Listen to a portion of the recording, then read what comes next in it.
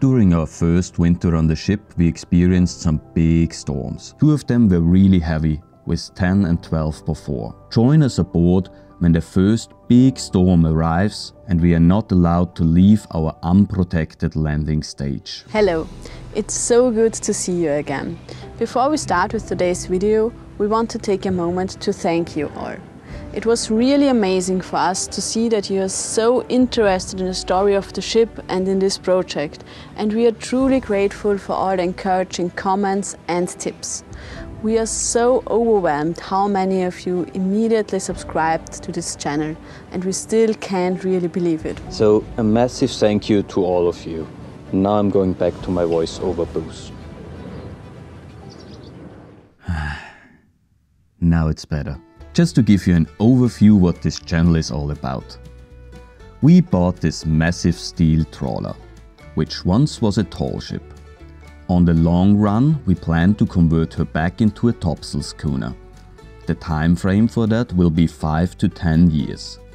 So we're in for a long journey. But we already use this ship as our home. So you can expect videos about projects, about traveling, and about living on a floating refit. Now let's take a short walk to the place where we spent the winter.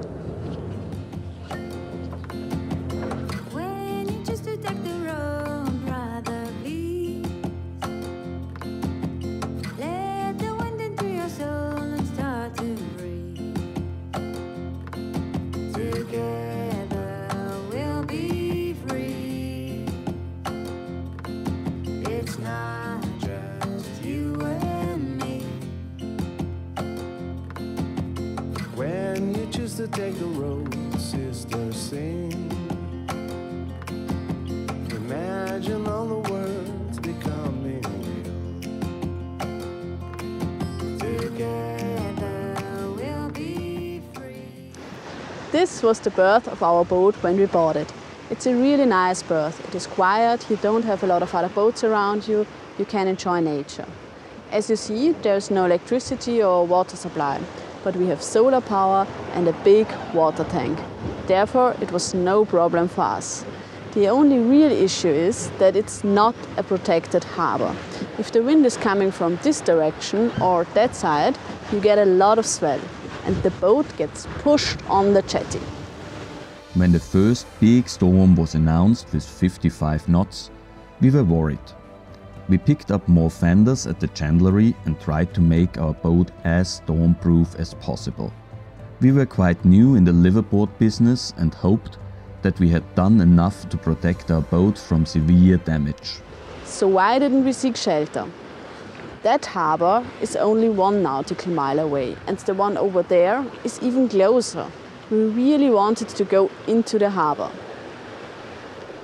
This is our radio. A Sailor RT-144 for all the Technic fans around us. It is an old but robust radio and it works perfectly fine.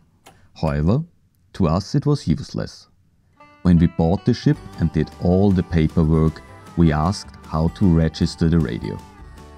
The broker told us no need to rush. It only takes a day. And that's completely true. However, you have to register your radio communication license. And that takes 8 weeks. 8 weeks. Nobody knew that before, and there is no way to speed up the process. We have a big ship and radio is mandatory, so we were detained for 2 long months. Without the radio, there was no way to move the boat. And suddenly, the nice, quiet berth wasn't that nice after all, especially when the first big storm arrived. The clouds gathered, the wind picked up, the big, heavy raindrops started to fall, the sea rose high. We stood in the wheelhouse, half scared, half fascinated by the immense power of nature. The wind was howling, the waves pushed the boat violently against the jetty. You could feel each wave running through.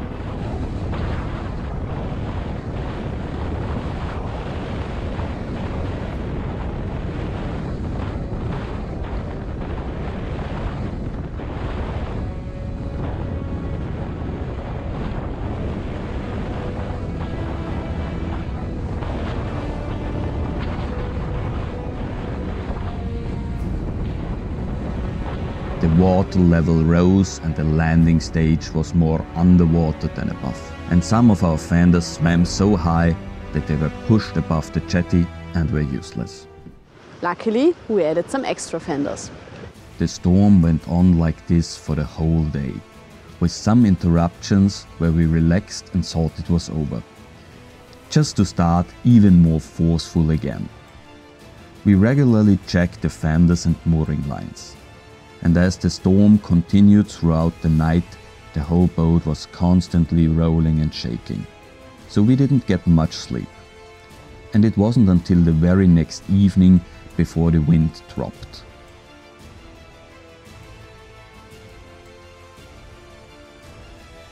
And after a last check on the lines and fenders, exhausted from the storm, we fell asleep. Luckily, nothing broke. The fenders stayed where they should be and saved the ship. But after this experience, it was absolutely clear for us that we didn't want to spend the next storm at this place. We wanted to be at a more sheltered place when the next storm arrived.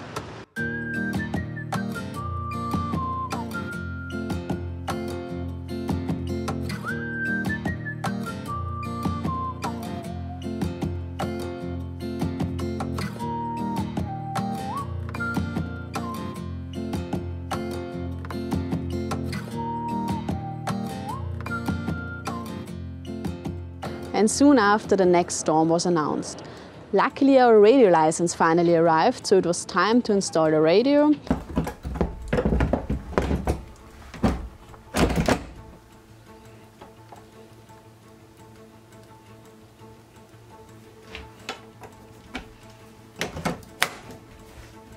And move into a safe harbor. As this was our first docking in a harbor, we inspected it first. The harbor was big and it should be an easy approach. However, when we arrived with the ship, the harbor started to shrink. And when we entered it, the boat grew some extra meters.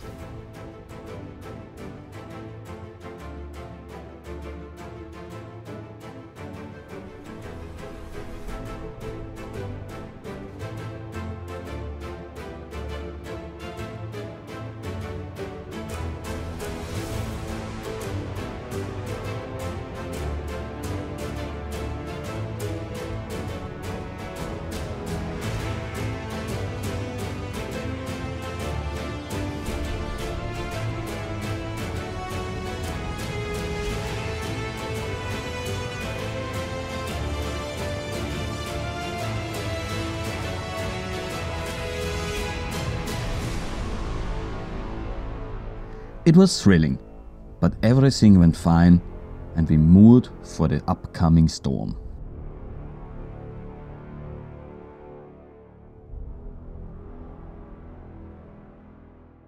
If you enjoyed this 1 nautical mile long crossing more than we did, then leave a like. Because the bunnies would really appreciate it. It was a bit exhausting for them as well. After the long time on the exposed jetty, it is fantastic to be finally in a protected harbor. It feels safe, the boat barely moves, and it is really great to have other people around after a long time of isolation on the empty dock. However, before we could enjoy the hospitality of the harbor, we had to prepare everything for the big storm. Wind force 12. As described in the Beaufort scale, the air is filled with foam and spray. Sea is completely white with driving spray. Visibility is very seriously affected. On land, it leaves devastation. For my American friends, that is a full-blown hurricane.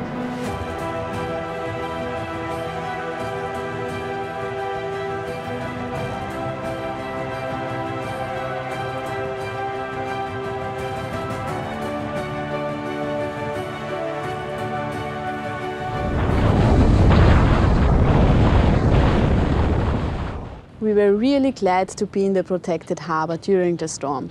Nothing happened to our boat, but there were some smaller boats that were pushed into the jetty and had some damage.